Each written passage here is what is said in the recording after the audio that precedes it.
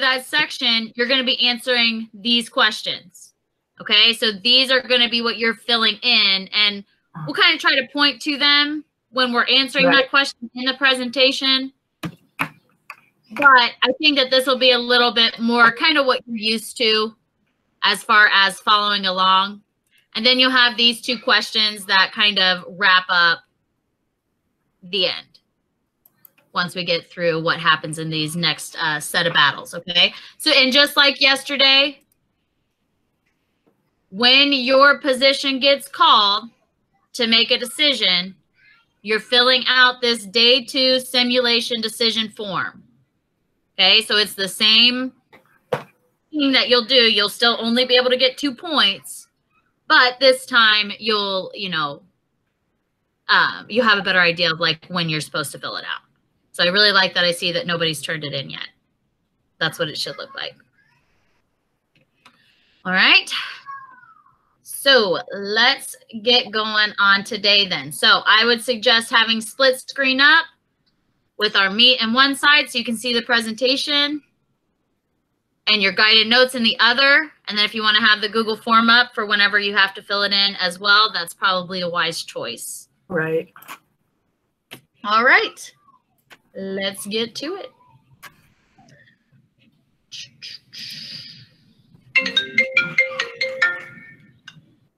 Everything good? Yeah, spam. All right, so the battles of Trenton and Princeton. You probably have heard of the Battle of Trenton without really having ever known what it was. And that's because one of the most famous pictures of George Washington, where he's on the boat, arm up, leading his men, floating on this. In your classroom. You had it in your classroom last year, all last quarter. Yep. Yeah, I still think it is my header. Yeah. Going across the Delaware River, that is him leading to the Battle of Trenton. So you probably at least have heard of it, but just didn't know what it was. Most people think it's Valley Forge because it's so cold. So a lot of you guys are right on with the bell work. After this New York campaign, where basically Washington just keeps losing, retreating, losing supplies, losing men, morale is low amongst soldiers. We have Nathan Hale kind of as our martyr, which gives us a little bit of a boost, but the overall feeling going into this first winter of the war it's not looking good. It's not looking good at all. We can't seem to win anything. We don't have the supplies that we need. And really kind of questioning how great this George Washington is. That's really where the Americans are at this point. But the British, it's a completely different story. General Howe, who's been leading a lot of these major battles in the New York area, he is extremely happy with his success.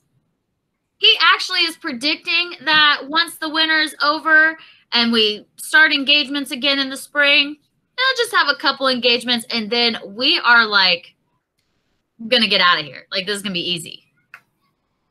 He's even left Trenton, New Jersey, which is pretty close to Washington's army, to retreat back into a more comfortable Manhattan area. And he leaves the Hessians, those German soldiers, in Trenton, New Jersey.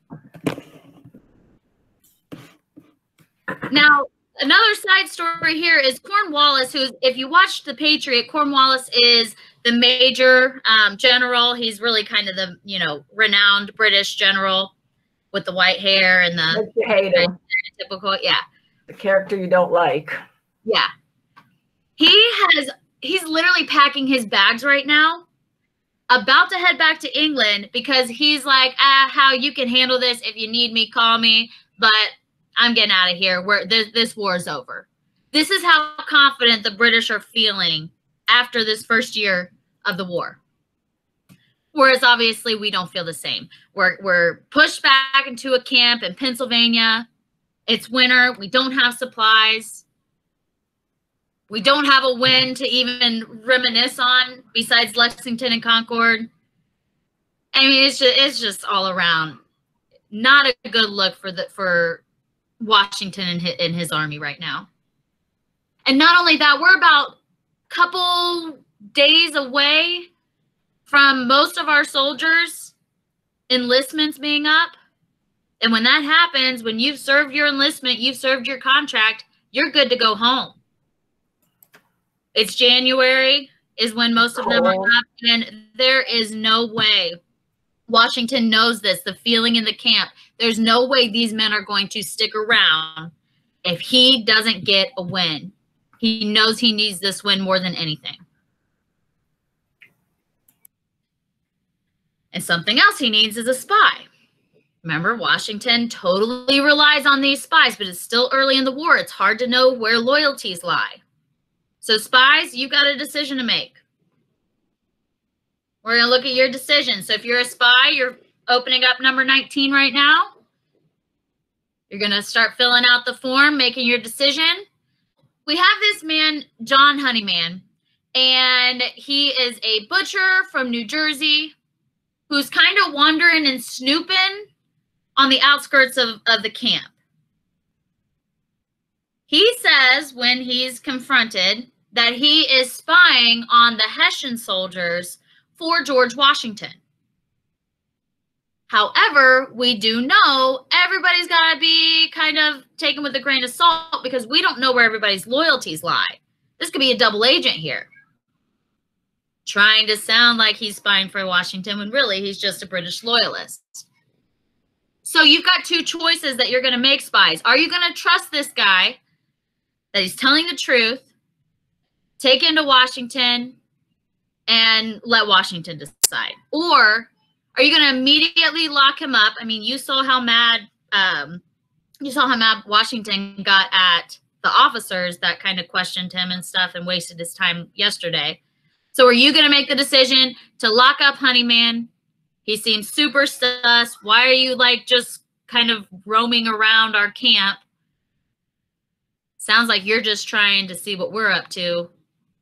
We found so many traitors at this point, it's hard to trust anybody. So tell me what you're going to choose. Are you going to choose A or are you going to choose B? Even if you're not a spy, you can put in the chat what's the decision that you would make. Let's see what happens. If you chose to trust him, this is a good decision. He actually is working for Washington. Now, you're not going to know it at the time because pretty much nobody knew that Honeyman was actually a spy for Washington. But the fact that you give him over to Washington without just throwing him in jail is a great decision. Because he's going to give some really good insight that the Hessians are busy, celebrating Christmas, and they are not even thinking that there's an attack coming.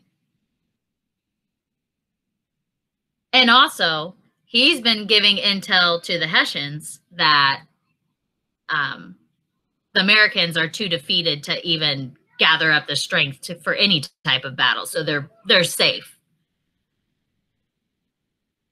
So the British think they can trust him, but really he's kind of an American guy. Now, if you chose to, say kind of just throw him right into jail without letting Washington know you think you're doing the right thing, because everybody's a little suspect, but Washington's kind of just angry that you haven't let him know. You need to let him make the decisions. So you've definitely lost some morale points because now Washington's mad at you. And you learned your lesson. Trust George Washington. For those of you that are filling in the Google slides, this is what you're going to go with. This is what actually happens.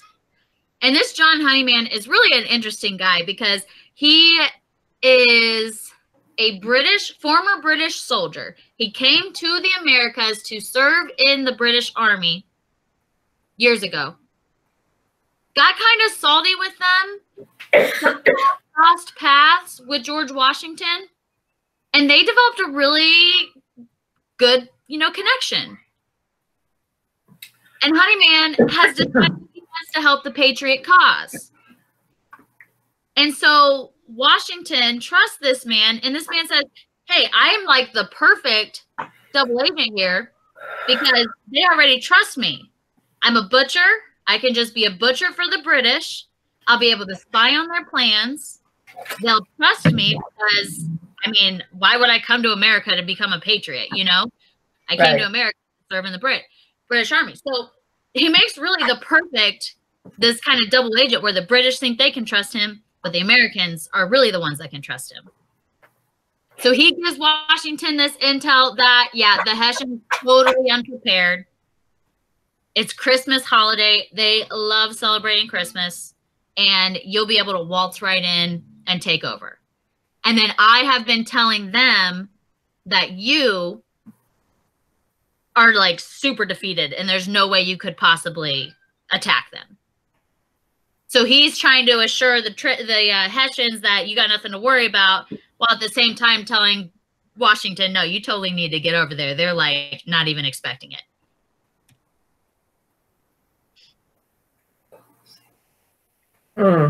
And so one interesting thing that Washington does is when his men do bring Honeyman to the camp to confront Washington, Washington interrogates him as if he's a traitor or as if he's, you know, a British spy. And then he sends all of the officers out and he talks to Honeyman for an hour, and nobody really knows what happened in that meeting. But what we do know is Washington now has the insight of what was happening over in the Hessian camp. He walks out, he locks him in the jail, and then the next day, Honeyman is free. It is reported that Washington gave Honeyman the key so that he could escape and still be able to save face with the British, because obviously the British would know that if we just let him go, that he's working for us. But if he escaped from the jail, he's now able to look like, you know, he got caught and then he had to escape himself and he's still working with the British. He will end up going home with his family, and he's kind of an unsung hero of the American Revolution. But this is kind of Washington's genius of, I don't even want my officers to know that this guy is really working with me. And I want to protect him so that he's not a target to the British anymore. All the while taking this information and devising this plan. He meets with his officers and says, Christmas Day, Trenton, New Jersey, we're going.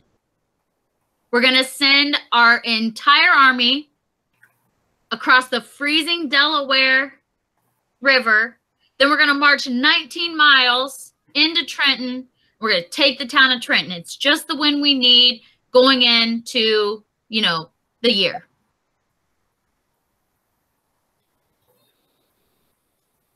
So officers, you've got a decision to make. You pull up your Google form. You're pulling up number 19 if you're an officer. And here's the scenario that you're in. Washington has just told you this crazy plan. There's going to be a storm on this night when you've got to make the decision to go. You're literally putting your men in boats in the middle of the night. There's ice in this river. It's so cold. And you know that most of your men can't swim. So if you're overpacked in these boats, surely men are going to fall overboard. We've seen it happen before. So you've got a decision to make. Are you going to follow Washington's orders and cross the Delaware? And if, you know what, if a man goes overboard, the blood's on Washington's hands. That's not his fault. You're following your orders. You trust Washington, or what? What are you going to do? Your other option is you're going to stand up to Washington and you're going to say, no, it is not worth risking this man's life on Christmas Day in the middle of a storm. Let's just wait at least for the storm to pass. At the minimum, let's wait for the storm to pass. Because can you imagine if we lose men and we lose this battle, there's no chance we'll convince them to stay. So is it really worth the risk? So you're making this decision here. So it seems like a lot of you guys are choosing A.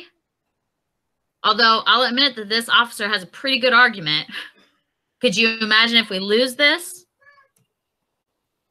So here's the scenarios. If you chose to follow the orders and you go ahead and cross, Great decision. This ends up being a pretty big turning point in the war because we're going to win. We're going to win in Trenton, New Jersey. We're going to take hostages. This is going to be a good thing for the Army. So you're high on points, high on supply points. This was a great decision, all you guys that chose A. If you chose B, as that's noble, you are looking out for your men and you're looking out for the overall cause. You just don't realize how desperate times are because there's no way, Washington knows there's no way I can just go without winning any battles and expect these men to re-enlist. So you do get to reap the benefits of these supplies. And, you know, it's kind of like when your team wins the championship, but you stayed home. Like, yay, it's exciting, but you weren't there. Right. So your morale's not like super high, but it's definitely not as low as it was. And so many trusted Washington. So you've got to, as an officer, think about that and what you're bound to legally as an officer. So when it comes to the day, they leave on Christmas night so that they'll make it to the camp the day after Christmas or that morning after Christmas. Crossing the Delaware is tough. We are going to lose 2 men to hypothermia from either falling out and, you know, coming back in and just not having the proper, you know, equipment. And I mean, it's raining, snowing. It's not a great feel. The main group is led by Washington. They cross the river. Now, it's very unlikely he would be standing on any of those boats because that would be very dangerous to do, but it does make for a really great picture. Meanwhile, back at the Hessian camp. Now, this is a little bit of urban legend. There's no technical evidence that the Hessians were hammered from the night before or hungover. Yeah, they're out partying, Christmas party. But they were German, and the stereotype of Germans is they enjoy drinking. So we do make the assumption, especially based on their actions, they were not ready for it. This Colonel, John Rahl, he's given intel from a loyalist that Washington's army has just crossed the Delaware. He doesn't read it. He doesn't open it. He puts it in his pocket. He finds it after the battle. So maybe just an oversight. Maybe he was just enjoying celebrating too much. There is also, when Washington comes in, he surrounds them on 2 sides. And there is technically a way that they could have gotten out, but all the soldiers were so confused and in disarray that they end up surrendering to Washington and his army. So we can say we don't have evidence that maybe partying had a little bit to do with this, the outcome of this, but if we put that evidence together, it's pretty compelling evidence that they might have been a little loose still, maybe. So he leads the attack. We win. It's a decisive victory. We barely lose any soldiers. Barely anybody is wounded. We capture at least 1,000 Hessians, and best of all of their supplies, which was what we needed so bad. So soldiers, you're left to a decision now. Go ahead, Autumn. What was the person's name that tried to send the message or something? He's just a loyalist. He was just a town loyalist that saw the group crossing and wanted to let the Hessians know. But, you know. Okay, thank you. I get through. You're good. That's probably a question a lot of people had. They have it last period too. All right. So soldiers, here's your dilemma. Your enlistment expires in a few days. You have to sign up for minimum at least another 6 months. Are you going to do it? Or are you going to say, yes, this win at Trenton was nice, but I am ready to get home. I'm sick of being cold. I'm sick of not having supplies. I did not sign up for this. So you can either serve the rest of your time and then return home. Yeah, the win at Trenton was great, but okay, yeah, it's not enough to keep me away. Or you can choose to re-enlist for at least another 6 months. This one actually gives you hope that freedom is attainable.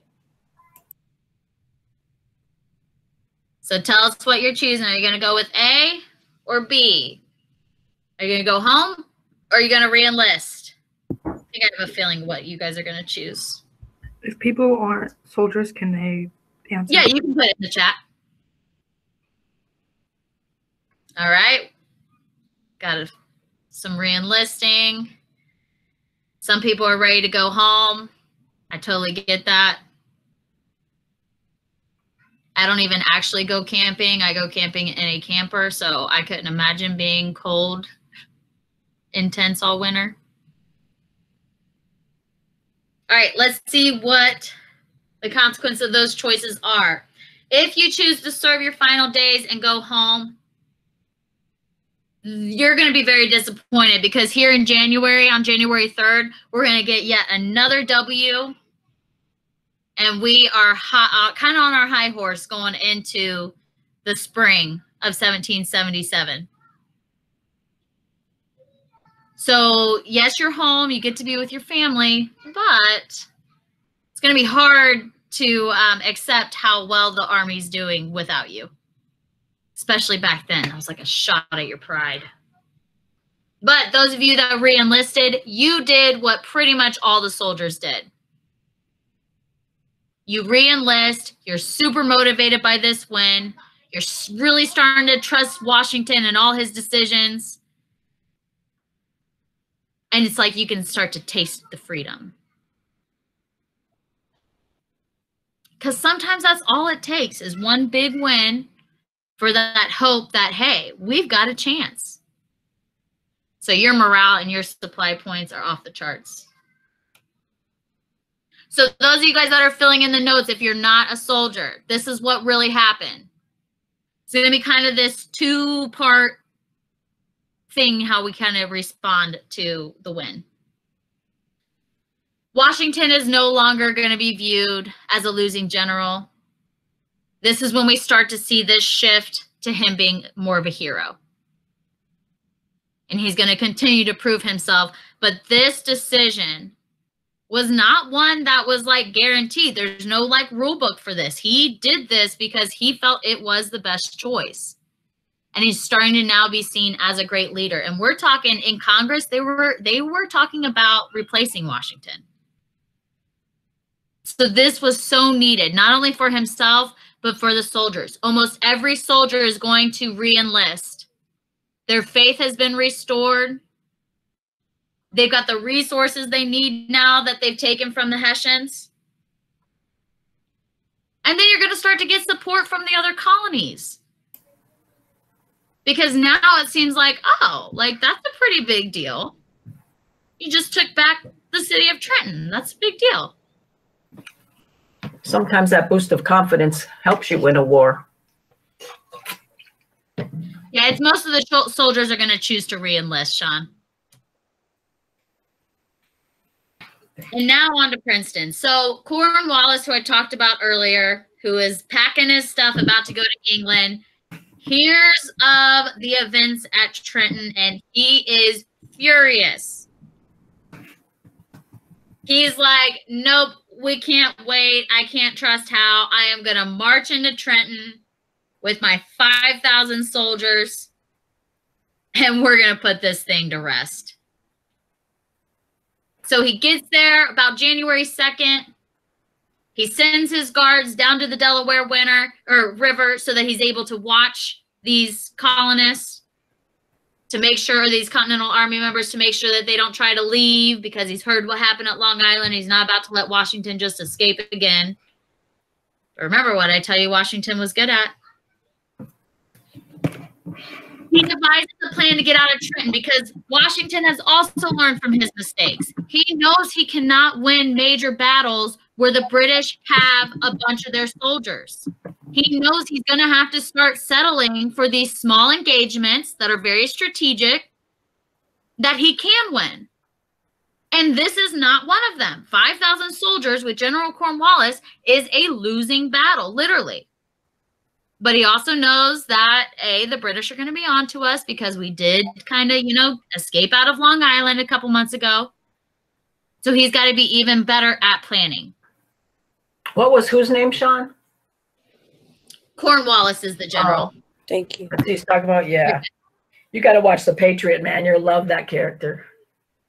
So He's a here's good- Washington's plan. He's going to leave 500 or so men at the current camp. These men are tasked with keeping all the fires going to look as if the camp is still being lived in.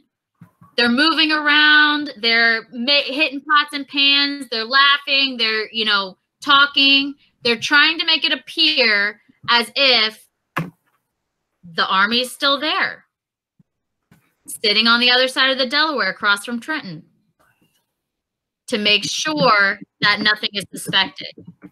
And they don't. They believe that those soldiers are still camped up there. Meanwhile,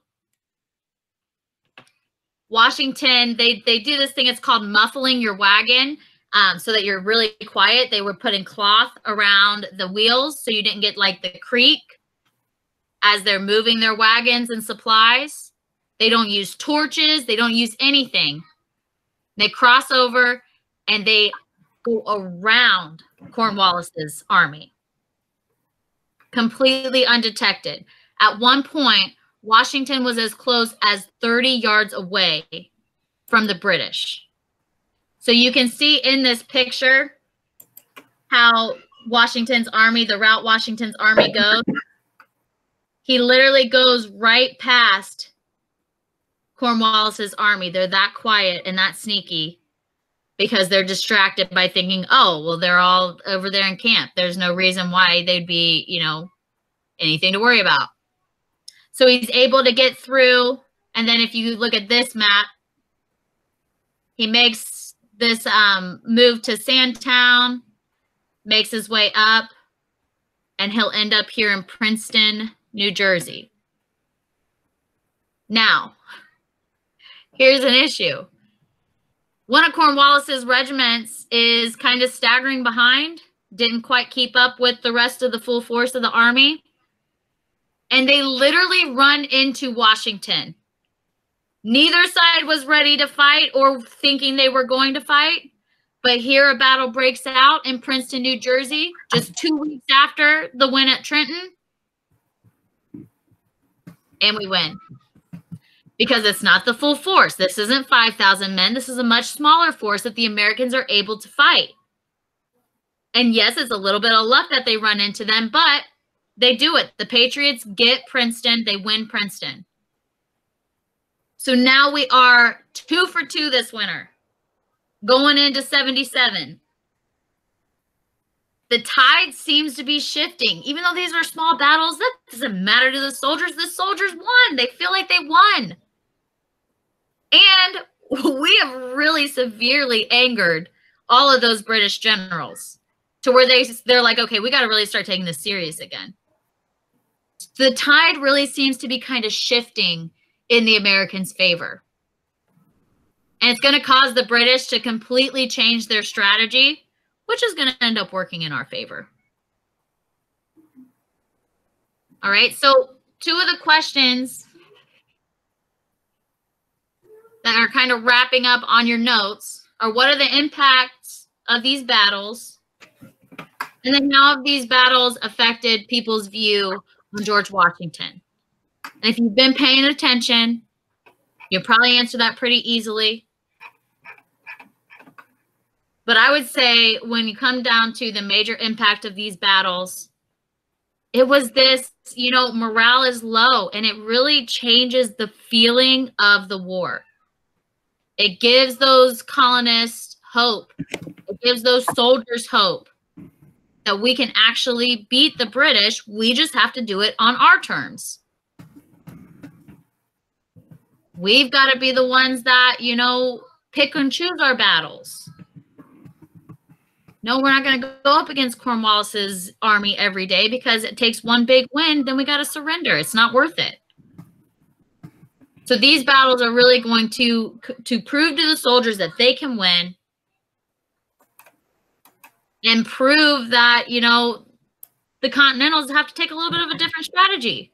They're going to have to start going with these smaller engagements because they can win those engagements and they're still effective. So at the end of the day, you really just got to wear the British out. They're not going to stay there forever. Right. And the Continentals are starting to realize that. So as far as how do they affect people's view on George Washington, that one should be easy.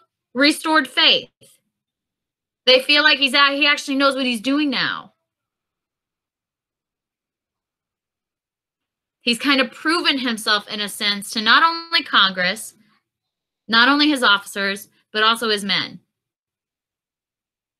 And that's part of the genius of Washington. It really is. He learns from his mistakes. He surrounds himself with people that know what they're doing. He's really good at these spy rings. That really helps him.